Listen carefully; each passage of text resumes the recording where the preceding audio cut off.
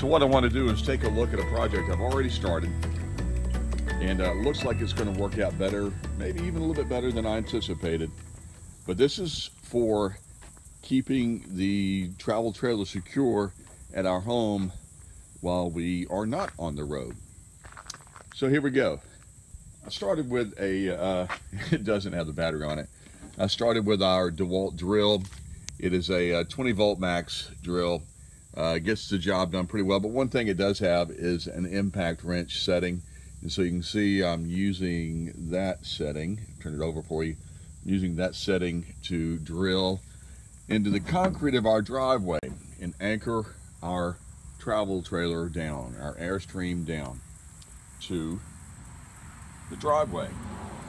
So I've got 1/2 inch eye bolts. So I've got 2 of them, and I've got 2 large 1/2 inch cables that we use for other securing security measures on some equipment we had, and we don't have that equipment anymore, so we've transferred that over to this.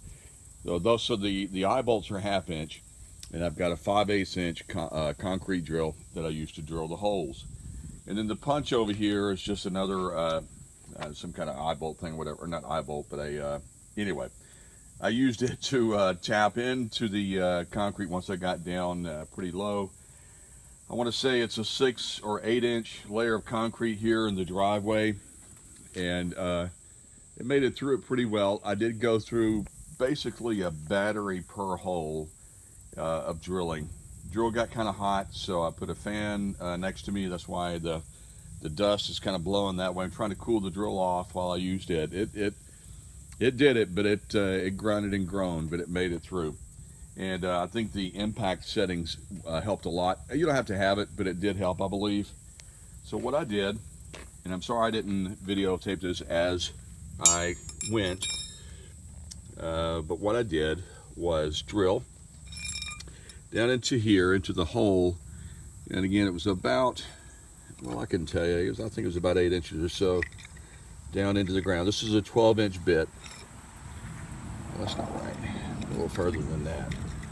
Anyway, this is a 12 inch bit. Let's see if I can check it better on this side. Yeah, there we go. All right, so obviously we've had a lot of water. It's kind of strange, you know, the water under the driveway. That was a little somewhat unexpected to have that much water coming through under the driveway. We're at having a very wet summer here, and so it shows. But anyhow, so the bit is 12 inches. We're about 10 inches down there. May need to tap this one out a little bit more to get it down there. But anyway, so I'll give you an opportunity to see what I did to kind of tap out the bottom of it.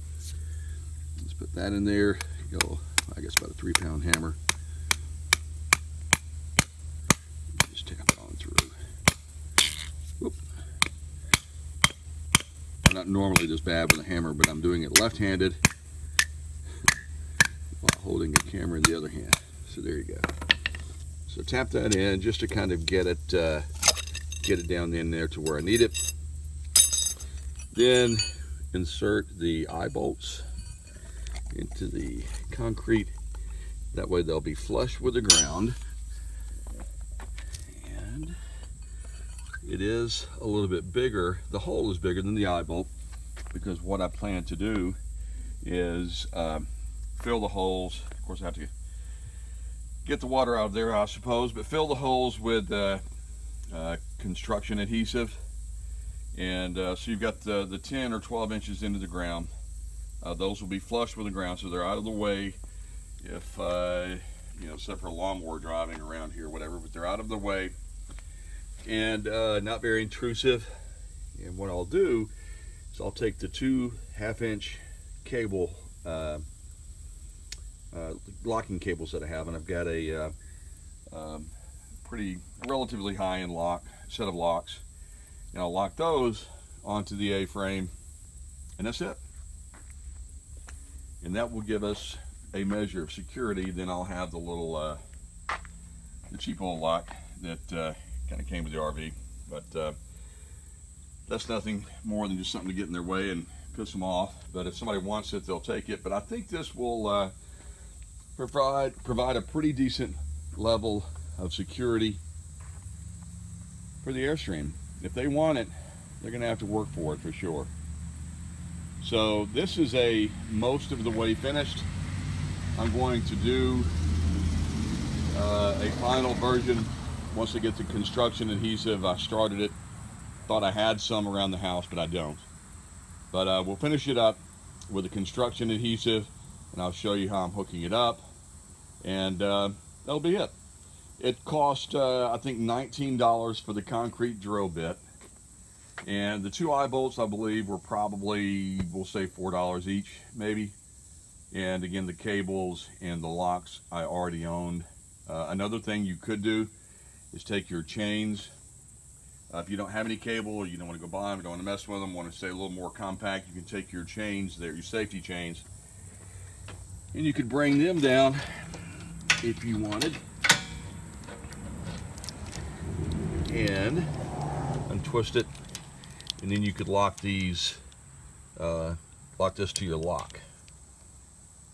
So that's another option for you if you don't have or don't want to mess around with the heavier duty cables. And again, these are not, I guess it technically is sort of the bicycle lock concept, but again, they're 1/2-inch cables, and I'll get those out a little bit later and show them to you.